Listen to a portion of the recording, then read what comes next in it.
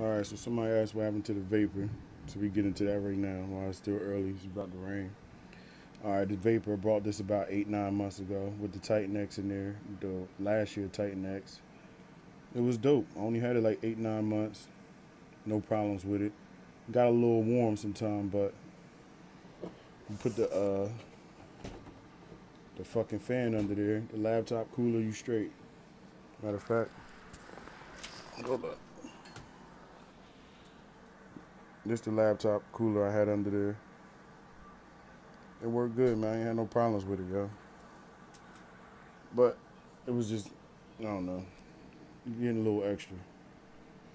So, long story short, I took the Titan up out of there because my man, Mr.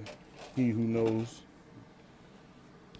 he switched his case. So I was like, fuck it, I'm gonna switch my case. And I took the Titan out. I left everything else in there. The fan, chip, battery. And I'm gonna take the Titan, which I got right here. See?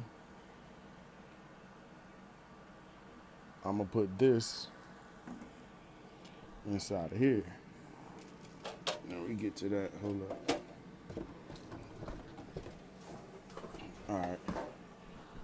So this pretty much got a battery, motherboard, everything in there. You just gotta get your own graphics card and your own Skylake chip. It don't take the 4790K, so that's a waste of time.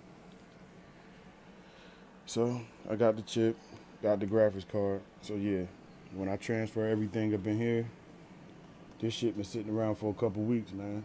But when I finally get around and transfer everything, I'll show y'all what it's about, and we see if this bitch popping or not. But yeah, that's it, man. Rest in peace to the Vapor. Put you in the basement, living room or something for the kids. I don't know. Rest in peace. Put the Titan up in there because the Titan's still dope. The last year one still worked. Still can hit 4K with low settings. And then that's going in the bedroom. This is on my computer stand. And if you drink water, drink that water, motherfucker. I'm out.